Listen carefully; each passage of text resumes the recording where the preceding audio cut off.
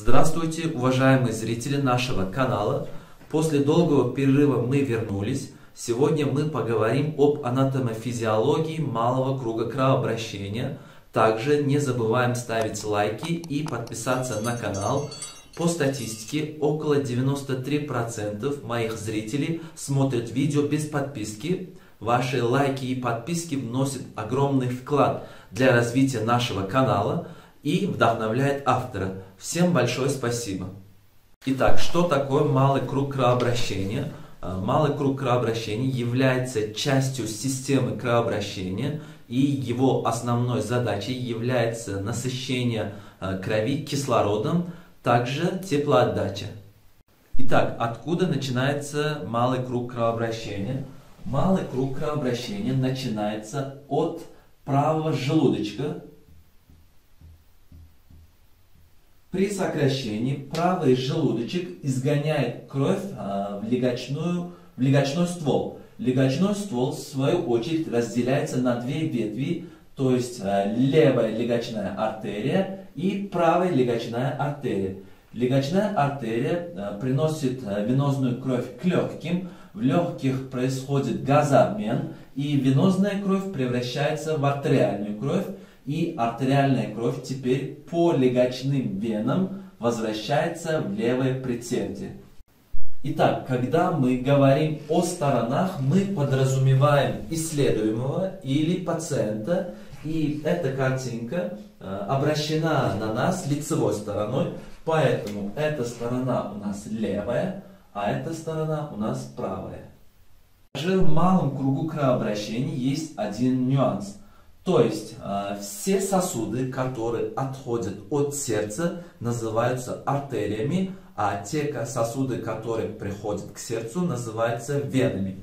Поэтому сосуд, который отходит от сердца, называется легочной артерией, но по сосуду течет венозная кровь.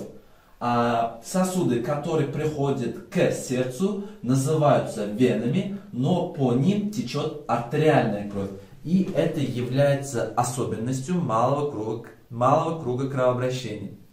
Итак, мы разобрали, из чего состоит малый круг кровообращения. То есть от правого желудочка, от легочных артерий, легочных вен, также левого предсердия. Давайте более глубже разберем процесс газообмена.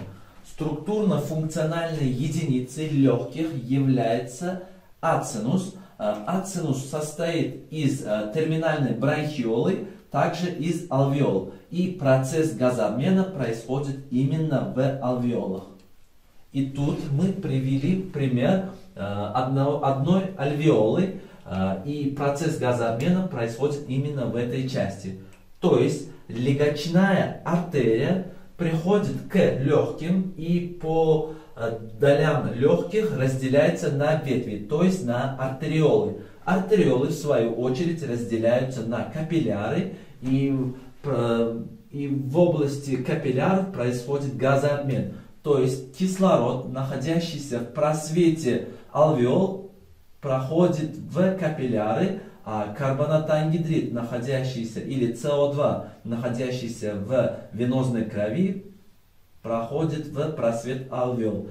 И тут венозная кровь превращается в артериальную кровь, и она собирается в венулы, а венулы, в свою очередь, соединяются в вены. И по легочным венам артериальная кровь приходит к левому предсердию.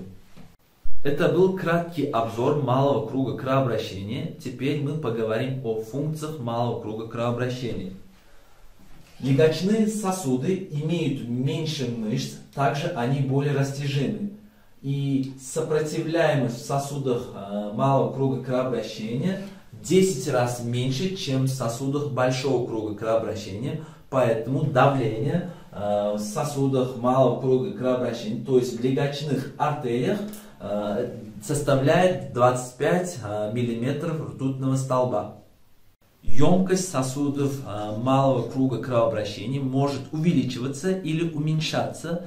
Так, при повышении резистентности или сопротивляемости в большом круге кровообращения количество крови в малом кругу кровообращения увеличивается.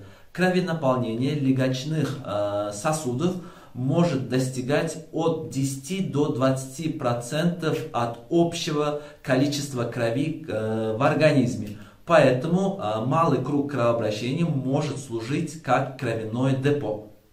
Также повышение давления в малом кругу кровообращения тоже влияет на большой круг.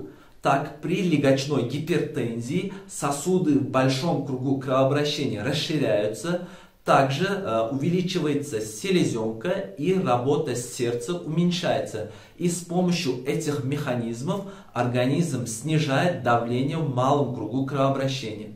Всем большое спасибо за внимание. Если у вас есть вопросы или пожелания, пишите в комментариях. Также не забываем ставить лайки и делиться с друзьями. До скорых встреч!